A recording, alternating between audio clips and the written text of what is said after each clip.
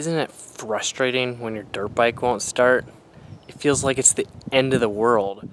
I mean, now I can't go riding. But in reality, it's probably something simple. So let's just take a step back and think about what may be wrong. When's the last time you rode your bike, and what was it doing before? Was it hard to start then? Let's start with the simplest things first, and then work our way towards to find out what the problem really is. An engine needs fuel, air, and spark to ignite the mixture and start running. If it doesn't have any one of those, or one of them is lacking just a little bit, it's probably not going to start. To start with the simplest things first, let's look at the gas. First of all, did you turn the gas on? And no. Let's turn the gas on. Then, after that, if it still won't start, let's check if we actually put any gas in the tank. So pop the cap off and look in there, and if there's not much in there, then you may need to top it off. However, even if there is gas in there, how old is it? Old gas, it'll smell like paint, varnished paint, and it's going to be hard to start if the gas is really old. So if it smells really old, you'll have to drain it all, drain the carb, and put some fresh gas in, and then try starting it up. And then on the rare occasion, there can be a vapor lock. Gas basically gets locked into the gas tank, and there needs to be pressure put into it to push it down to the carb. So you can try taking the hose out and just blowing in it and try pressurizing the system to get it running again. This can happen if you have an aftermarket vent cap, or if you have a fuel filter that is clogged. You may have to replace it to get the fuel running back to the carb again. Next thing to check is the air filter. That's an easy one. You can see if it is really dirty, then it's not allowing enough air in to get the right air-fuel mixture. It would have to be really dirty for it to not start, but it's always quick, easy check to make sure. Otherwise, there could be a rag stuffed in the air box, because that's very easy to do when you're doing maintenance on the bike, and forgot it in there. After that, if the engine's cold, make sure that the choke is working properly. So the choke knob is here. Pull it up, and it stays in place. It's hard to test it on this one if the bike isn't running, because there's no valve that you can see.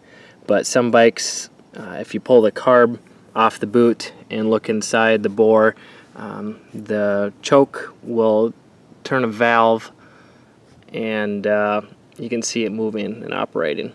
So if you got fresh gas and it's getting to the carb, you know it's getting to the carb, and it still won't start, there's a good chance that the carb is dirty.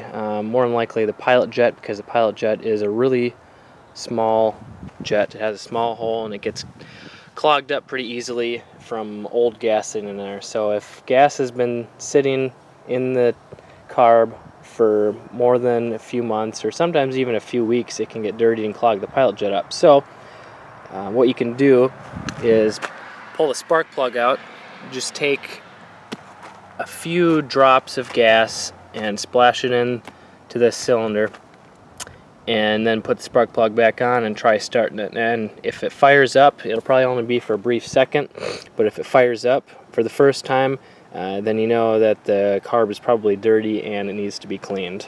On the flip side, even if the carb is clean, all the jets and passages are good, and you've cleaned it and it still won't start, there's a chance that it may be poorly tuned. Now, if you just rode like yesterday and the temperature and everything are the same, then it's probably not that. But if you just bought the bike, or if you are riding at a different elevation, or massive temperature change and it's not starting, then you may need to look at the jetting, whether to go richer or leaner.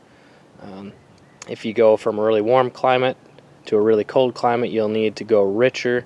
Also, if you're going up into elevation, such as into the mountains, when you're normally riding at sea level,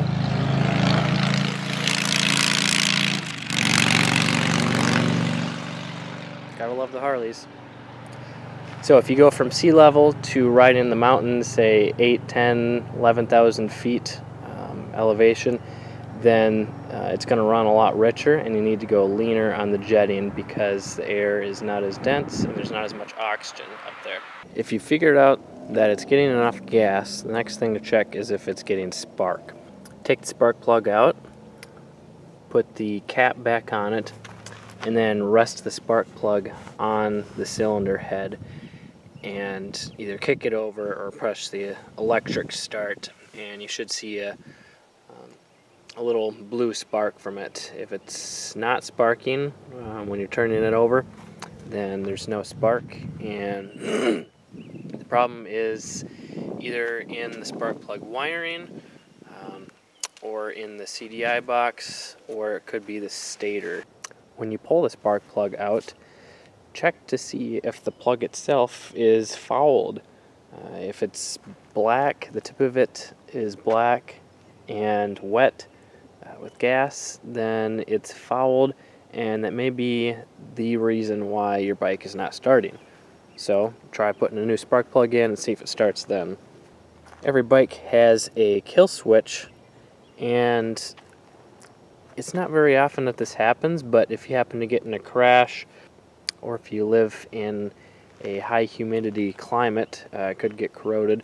But the wiring and the kill switch, it could be broken on the inside and causing the bike to think that you're holding the kill switch, so it's not allowing power to be able to start the bike. So if you have a similar bike, you can try swapping out the kill switch and seeing if that is the problem.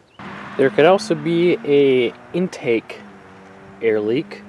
So if you see any cracks, you'll need to replace the intake boot. But you won't know for sure if there's a leak until you get the engine started, which is what we're trying to solve now. So just make sure that all the clamps and everything in the carb is in the boot all the way, just clamp tightly, just to make sure that there is no air leaking into the engine causing a lean mixture. The engine could have low compression just due to being worn out from so many hours of use. So how you can test that is using an engine compression tester to see what the PSI is. So every bike is a little bit different, but for a 4-stroke trail bike like this, probably want to see 180 PSI. But if it's down to like 100 or less, then it's definitely low on compression and the top end will need to be rebuilt. And last but not least, electric start bikes obviously have a battery that powers the starter.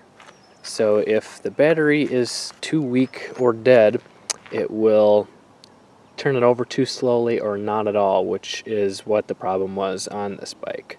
So either charge it or replace the battery and it'll be good to go. So let's try it out. Put a new battery in. And what do you know, it starts. Dun, dun, dun, dun. Time to ride again.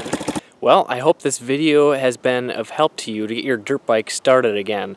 I tried to think of every common way to fix it, and if I forgot something, please comment so you can help others that may have a different problem in the future. I'm Kelly from Motocross Hideout.